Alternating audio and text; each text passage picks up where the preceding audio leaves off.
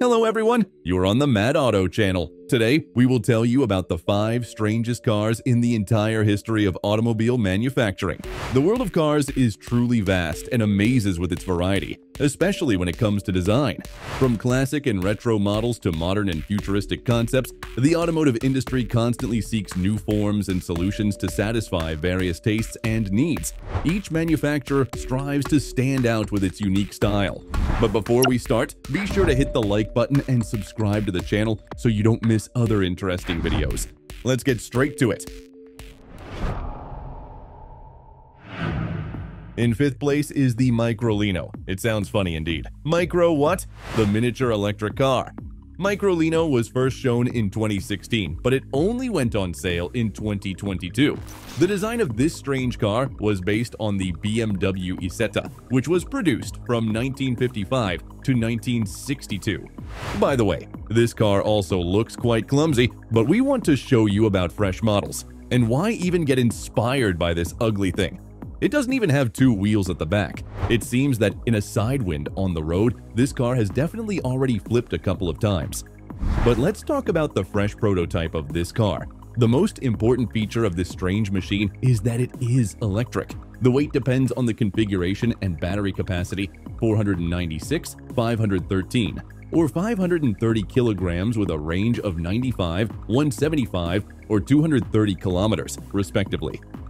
Who is even the target for a range of 95 kilometers? I am sure it's enough to go to the store and back. However, it is worth noting that the car's dimensions are more suited to a quad bike, so there is no need for a driver's license to ride the junior model Microlino Lite, and the minimum age is 14 years, since the maximum speed does not exceed 45 kilometers an hour. So, if your 14-year-old son has already started asking for a car for his birthday, I advise you to consider this option for him. For the older versions, a driver's license is needed. They accelerate up to 90 kilometers an hour. When it comes to the design of the car, the first thing that catches the eye is the large door on the windshield. Another feature of this car is the headlights integrated into the mirrors, a sliding panoramic roof, a 230-liter trunk, and a full charge from a 220-volt network in just 4 hours. By the way, there is no media system in the electric car. Instead, a smartphone with a Bluetooth speaker is offered. It's not clear why this is necessary if you can simply play music on your phone and hold it near your ear. Overall, the car is funny and strange. Perhaps for a specific region and for narrow purposes, some people will find it quite interesting to buy. Moving on to 4th place.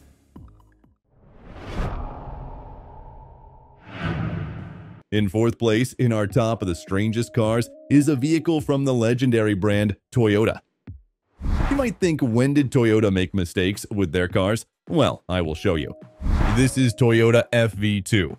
Toyota claims it is a car, but all car enthusiasts say it looks like a large motorcycle. You can't argue with the futuristic design. Toyota itself positions the new car as a unique and completely new type of vehicle. Such cars as Toyota FV2 are expected to be seen on Japanese roads and around the world soon. The futuristic car FV2 has no steering wheel and control is carried out through body movements. And what if my hand accidentally jerks while driving at high speed? Honestly, I can't even call it a car. It is stuck somewhere in the abyss between a car and a motorcycle. That's how you can describe it. The length of the machine is 3 meters, and its height in parking mode is 90 centimeters, increasing to 178 mm when moving. The body of FV2 consists of special screens that can change their color to match the driver's mood. Alas, the show car remained a concept, apparently built in a single copy. It was made for one purpose only: to demonstrate the engineering capabilities of Toyota. Better let Toyota continue to invent reliable cars rather than a miracle of technology. In 3rd place is a car for Aquaman, namely the Amphicar 770. Listen, this is indeed an amphibious car. The idea didn't come out of nowhere. Europe was gradually recovering from the devastation and poverty of the post-war period. The well-being of the working class was growing, and it was already possible to think not only about budget transport, but also about cars for leisure. With typical German practicality, Quant decided that the ideal SUV of the late 60s should be a car that one could take fishing without having to attach a boat trailer behind.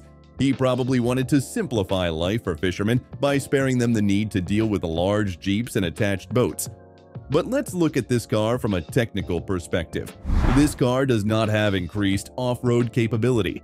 It has small wheels that are only suitable for driving on asphalt.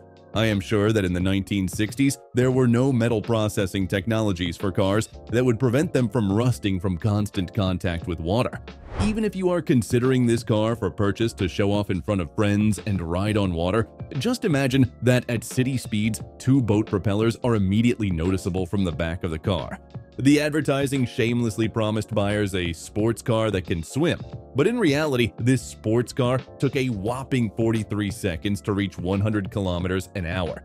The top speed was also unimpressive. On land, the maximum speed was 70 miles per hour, and on water, it was 7 knots or 8 miles per hour.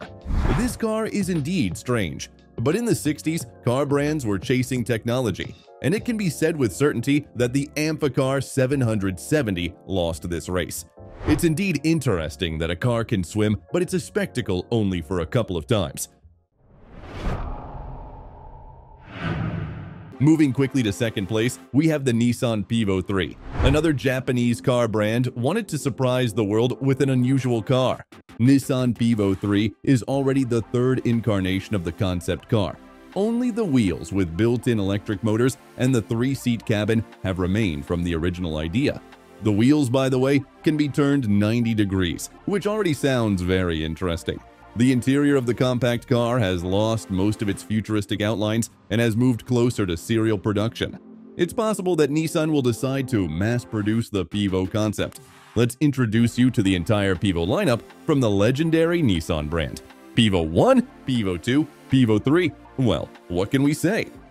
The first and second generations are very similar to each other and seemed very strange at the time of release. Why did Nissan decide to revive the Pivo lineup and release the 3rd generation of this model? It is immediately apparent that Nissan's designers put in a lot of effort. The car has completely changed compared to the second model. There are features that we see in new cars. For example, the combination of LED and diode optics. The headlights of this little one look quite aggressive despite its size. An interesting and distinctive feature, which is a significant advantage in large metropolises, is that all 4 wheels of this car can turn. Just imagine how easy it would be to park this car in any parking spot. Moreover, the Pivo 3 can find a suitable parking space for itself thanks to the automated valet parking system. The electric car is designed to accommodate 3 passengers. The driver is located in the center, with 2 passengers seated behind him. There are 2 screens on the right and left inside the cabin. This is because the traditional rear-view mirrors have been replaced with cameras placed on the sides of the car, and the images from these cameras are displayed on these screens. In Japan, smart cars are popular and are a common choice for everyday city trips. Meanwhile, in other countries, such small cars may seem unusual and even funny due to their size and appearance. The top spot in our ranking of strange cars goes to the Peugeot 20 Cup. Again, something stuck between a car and a motorcycle. The name speaks for itself. It seems to me that the designers of this model had 20 cups of some dubious drinks. Engineers simply took the Peugeot 407 and inserted one huge rear wheel. It even looks ridiculous and disproportionate. Let's take a Peugeot 407 and remove one wheel, thought the designers. The 20 Cup debuted with a new 4-cylinder turbocharged engine co-developed by PSA, Peugeot, Citroën, and BMW Group. The engine had a capacity of 1.6 liters, 16 valves, and produced 170 horsepower and 240 newton-meters of torque. In the 20 Cup concept car, the 4-cylinder engine was paired with a sequential 6-speed manual transmission with paddle shifters mounted on the steering wheel. Its length was only 3.6 meters, width 1.7 meters, and the wheelbase was 2.3 meters. The 2-seater cabin was divided by a central separator, and the passengers sat almost at floor level to maintain a low center of gravity for the car. The car weighed only 500 kg because the monocoque was made of carbon fiber.